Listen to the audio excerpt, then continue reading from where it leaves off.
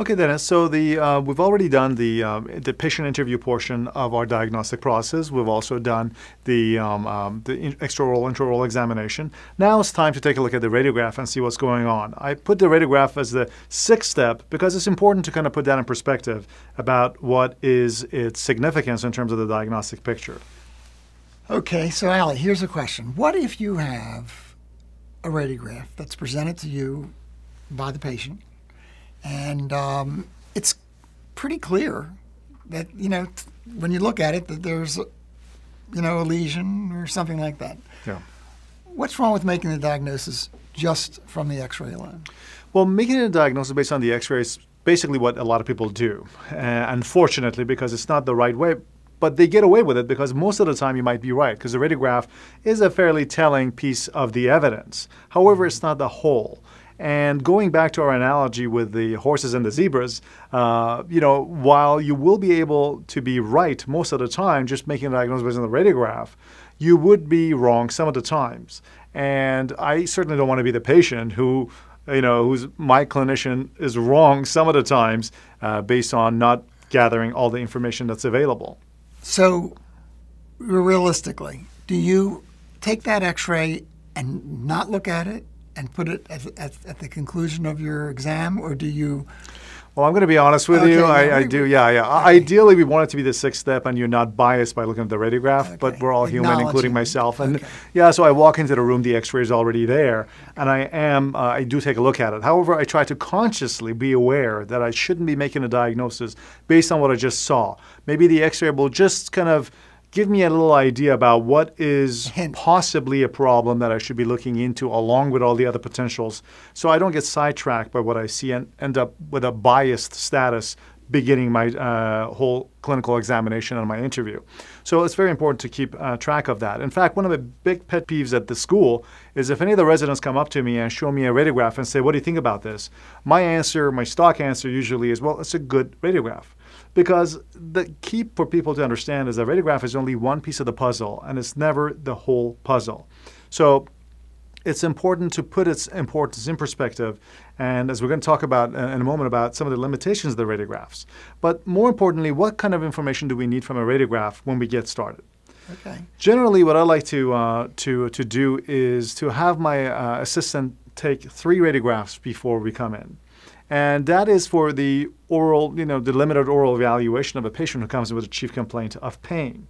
And those 3 X-rays are either a straight X-ray from to the area where the patient is complaining about. If they're complaining about a tooth, let's say a tooth number 30, for example, a mandibular first molar, I like to have a straight-on shot of that tooth, a slightly angled 15 degrees, 20 degrees angle of that tooth, as well as a bite wing radiograph. Because there's a lot of information that you can get from the bite wing radiograph that you normally can't get from the straight-on shot and the other tests. And also, I try to also look at these radiographs that are obtained and evaluate them systematically as well. So, Ali, 2 things. When you look at an X-ray, somebody presents you an X-ray. Obviously, you have to be disciplined in how you look at it. So you start looking at it from the broad outside perspective, and you work down and narrow the scope of what you're looking at consistently each time you look at the radiograph. So you look at the bone pattern, trabeculation, all those kinds of things go first. But tell me, what do you sense might be some limitations of X-rays? I have an X-ray and I don't see a lesion, or I do see a lesion. What's all that about? Yeah, there's unfortunately a certain amount of sensitivity associated with the radiographs that we obtain, especially periepical radiographs. There's only so much information that can be captured with a straight-on X-ray to create a 2-dimensional picture of a tooth. X-rays clearly do not show any soft tissue problems. So when we see when we oftentimes point to an area of radiolucency in a radiograph to a patient, we say this is an infection. Clearly, we can't know that that's infection. All we know from a radiograph alone is bone loss. That's the only information that the X-ray can tell us, areas of decalcification and loss of calcium. So we infer the infection based on the overall picture that the patient is presenting with in terms of their pulpal and periapical clinical diagnosis. Okay. So that's one of the limitations of the X-ray. And also in terms of the sensitivity of the capture of the radiograph alone, there was a classic study that was done in the 1960s by Doctors Bender and Seltzer that are pioneers in endodontic therapy. And what they did is they took mandibles, and what they did is they basically drilled a bunch of round holes into the body of the mandible using different depths and tried to see basically at what depth can you finally see something on the radiograph. And they found that they're using the film that they were using at the time, that it took a few millimeters of bone loss at the cortical bone level before you could actually see it radiographically. That you could denude all the calcified cortical bone inside the mandible and it still wouldn't show radiographically. That you needed to have critical cortical bone loss before you could actually see something radiographically. And that is a limitation of radiographs, and it has to do with how much bone has to be lost before you can actually see it radiographically, which is an important thing to realize, because just because you don't see something on a radiograph, it doesn't mean it's there, it's not there. So especially in the mandible where you have thick cortical bone, you could lose a lot of, you can have a lot of infection in the marrow space of the jaw, and that wouldn't show radiographically until the infection gets to a critical level that starts to erode the right amount of bone from the cortical bone that you can suddenly see an impression on the X-ray. We actually replicated Bender and Seltzer's study while I was in graduate school, and we took number 10 round burrs. We extracted a tooth right from the mandible, and then we took 10 round burrs and went right through the apical space into the cancellous bone, and we just kept making it larger and larger and larger. And you could not see that. Yeah. Even though it was a sizable area, you could not see it until we started working against the cortical bone. The cortical plate is basically the whole thing. And that's why one of the radiographic things that we look at is the lamina dura, because the lamina dura is the cortical bone that is the lining of the alveolar plate, right? The alveolar bone that is supporting the tooth structure. So when that gets eroded at the apex of the tooth, that's a telltale sign that there's bone loss. Because after that is lost, then the rest of it is cancellous bone and you can't see it. So that's part of the thing that we're looking at. It speaks to the limitations of the X-ray. It's always important to keep in mind the limitations of what you're looking at. Also, the other thing, there's a big limitation of radiographs, conventional radiographs, is the fact that they're two-dimensional. I mean, you're basically taking your jaw and you're compressing it in 2 dimensions by giving in a shadow of it, basically, which is what radiography is casting shadows. So depending on the angle that the radiograph is shot at, you will have information that is useful or it could be misleading in terms of forming artifacts. So it's very important to make sure that your radiographs are quality. So 3 radiographs that are of good quality are critical to making a proper diagnosis. Now, one of the other things I want to talk about is that, there is a difference between doing a full mouth examination on a patient that comes in without a chief complaint versus a patient that comes in either on an emergency basis or with a complaint that requires a limited oral examination. Now, full mouth radiographs are obviously wonderful in terms of the amount of information you can get from them when a patient is coming for a full mouth examination. But, as endodontists, we don't even have the luxury of having access to that information. General dentists who are seeing the patient most of the time for the first diagnosis of a chief complaint have access to the historical radiographs that they have as a full mouth radiograph. And should use them. And should use them to their benefit, because there's a lot of information that you can gain from historical information that you could compare to the x-rays from that day to see a change in time. Because another thing, it's a limitation in radiographs, is the fact that they're static moments in time. They're captured moments in time at the time that the patient is presenting to you. So you may see something that may look like pathology to you, or you don't know if it's a marrow space, or you don't know if it's just some artifact. If you have older x-rays you can compare to, that would be really helpful because it can give you a sense of perspective in terms of time. For endodontists or other people who don't have access to the full mouth radiographs, sometimes having a panorex would be very helpful too, especially in situations in which you think you have a younger patient, you think you might have some kind of a pathology in the bone, whether it's an impacted tooth or any kind of additional pathology that you want to check into. A panorex would be a quick way of being able to capture that information and have information that is bilateral. So that would be very helpful.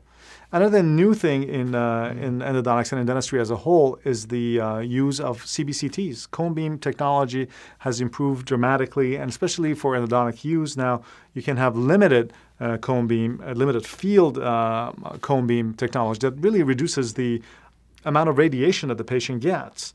So you could use these digital sensors with limited field, expose a very small amount of radiation to the patient, and finally be able to see things in 3 dimensions that you weren't able to see previously. As we mentioned, a regular radiograph, periapical radiograph is a 2-dimensional picture, but a CBCT allows you to use software to reconstruct a 3-dimensional picture of a tooth.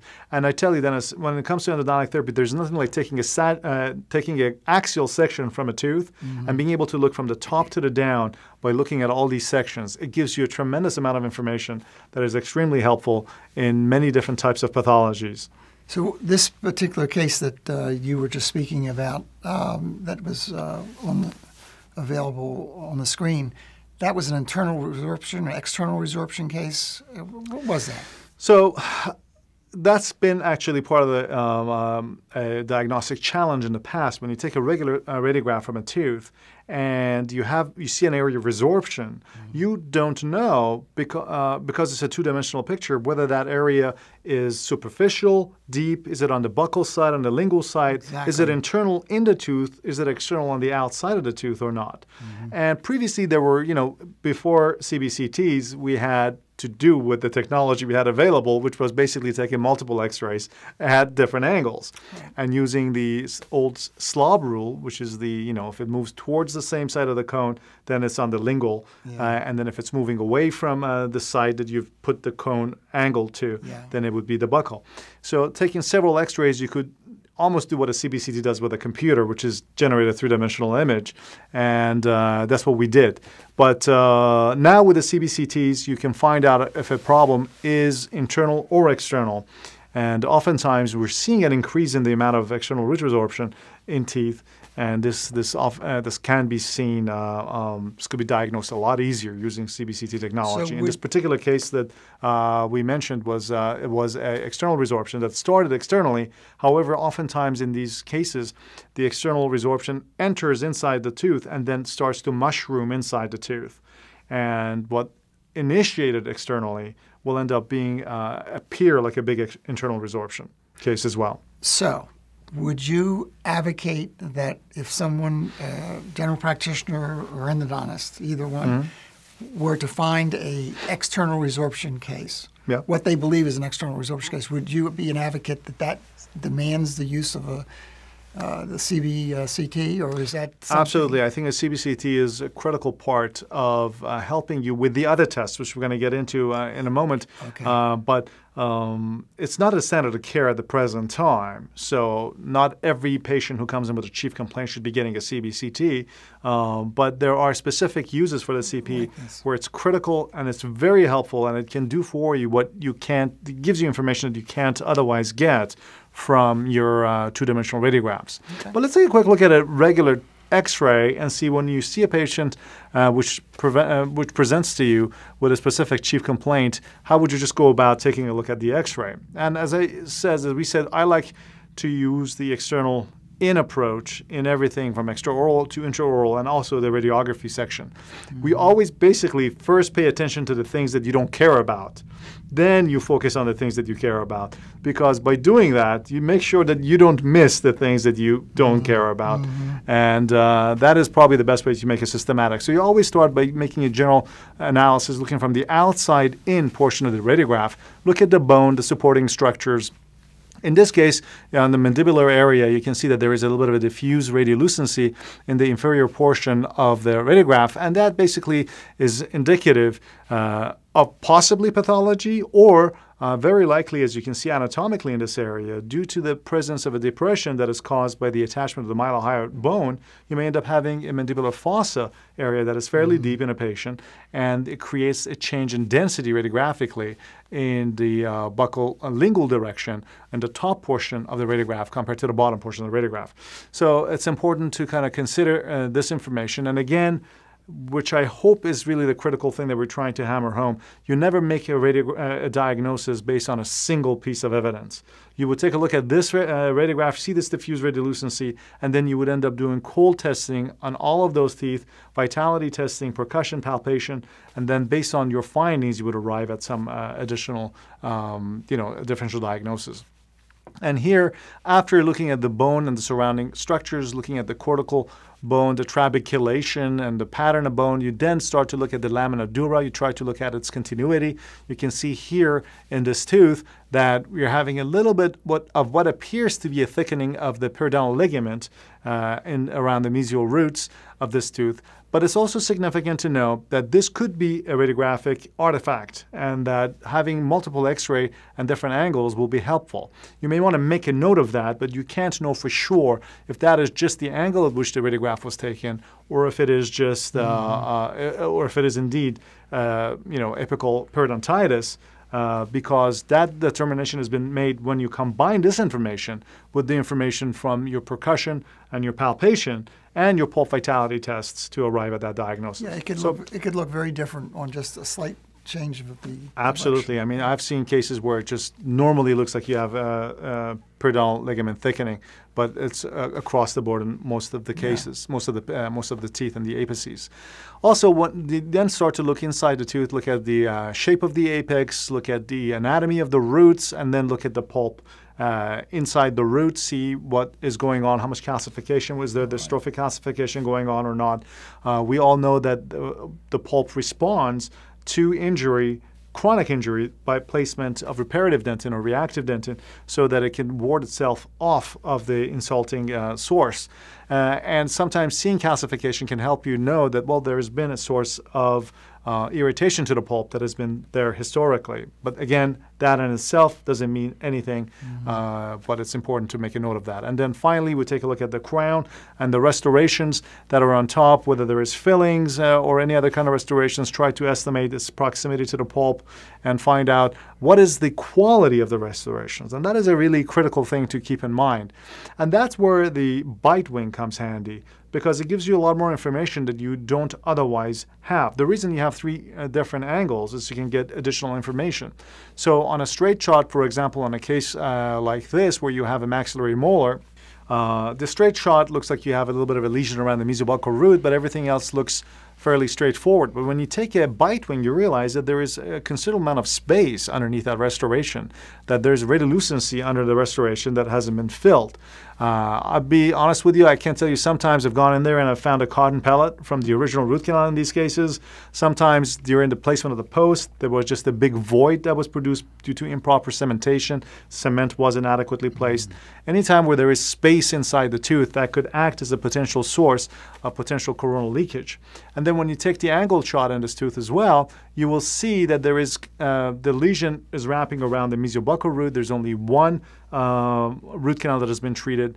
And one of my experiences has been that anytime you see a lesion around the mesobuccal root of a maxillary molar where there's only one root that's been treated, you can almost bet that there is an MB2 that was missed and is the source of the infection. So in a case like this, this information is important because not only are you trying to make a pulpal and a periapical diagnosis, but you're also trying to treatment plan a case like this. And these types of information that you get from a radiograph can also help you with your treatment planning decisions later on down the line, whether you would treat this surgically or whether you would go on and treat this non-surgically through retreatment.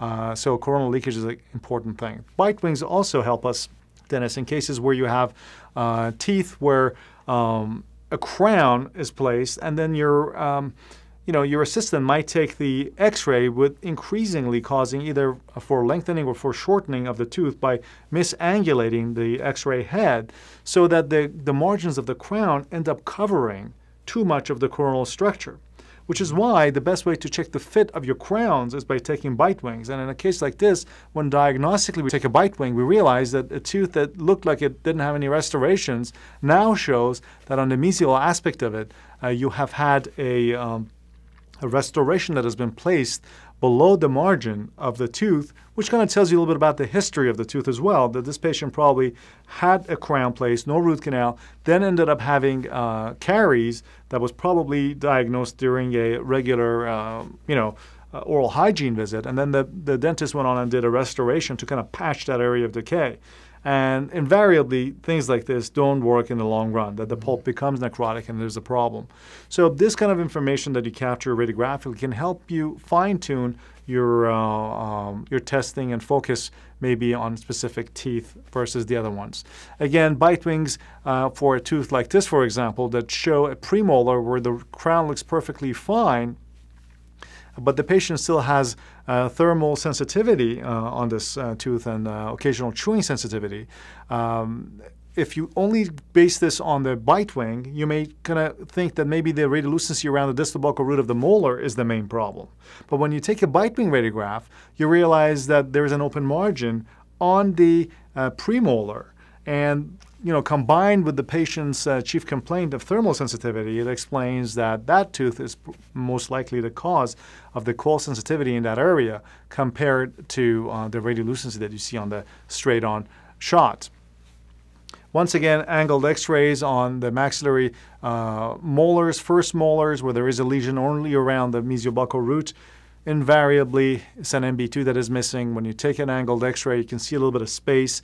If the filling or the file shot that you take, it's on the side, it just goes to show that there is an additional canal there. So these things are diagnostic in the sense of treatment planning as well as just understanding that there is a lesion there. Also, sometimes you can miss a frank radiolucency based on the angle of the x-ray. On a straight-on shot, you may not see the radiolucency, but a slightly different angle can suddenly show you a radiolucency that's very clear and present in an area. And obviously, during a situation where in your oral examination you found a sinus tract, you should always trace the sinus tract. We talked about this a little bit earlier on. It is an indication. X-ray. Just don't trace it. Just trace it, take a radiograph. Right. And a size 30-04 gutta-percha cone seems to be a good size for that, for being able to kind of see the tracing and see where it goes. Yeah. All right, so we've seen a lot of cases, a lot of x-rays. X-rays obviously are really important to the overall diagnostic material that you have. What do you do, and all of us have had this situation, what do you do when you still cannot make a differential diagnosis? You're at a point in time, you've done all the tests, patient says, I'm having pain, you don't have an answer. Well, up until now, we've had the 6 steps that we've completed, and the majority of the time, we're going to have an answer, thankfully. Thankfully, yes. But there are those cases where we don't have an answer, and for that, we have the other tests that we do. And in order to go over that, let's take a little break and come back to go over some of the other tests that are also applicable in some cases in which we cannot diagnose the source of the pain readily. Perfect.